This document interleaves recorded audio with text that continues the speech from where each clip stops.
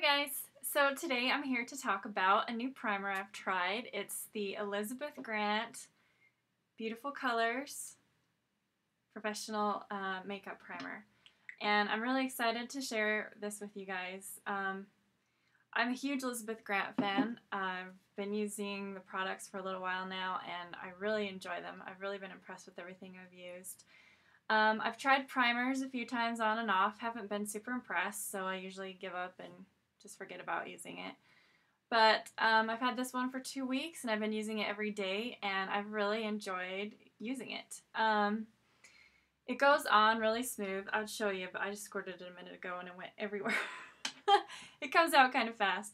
But it feels really, really silky, really smooth, glides on the skin really well, and it isn't so thick, you know, that you can see the makeup and everything. So today I used it on my skin and then I used a BB cream on top.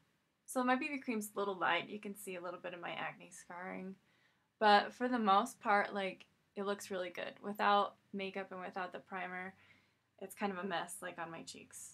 And up here too. I have sunspots up here that's covered really well. And of course, a little bit of crow's feet, which I feel like this primer went right in the lines, and I feel like it looks a little better. Yeah, if I smile, you can see a little bit of crow's feet, but not so much. I feel like it does, you know, go into the lines and smooth them. And what I really like is just how nicely my BB cream and my foundations I've been using smooth across it. It just feels like it just glides right on, and I really enjoy it.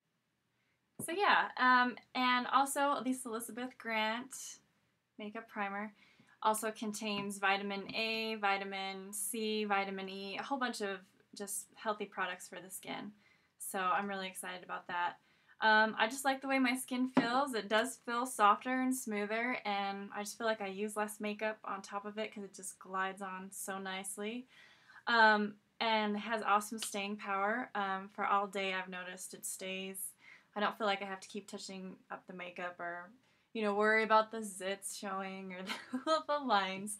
So I've been really impressed with this primer, and if you guys are in the market for a primer, you should really check this out. It's Elizabeth Grant. Again, it is the Beautiful Colors Makeup Primer, and I'll leave a link on the bottom of this so you can check it out if you'd like. But thanks for listening today. See you guys.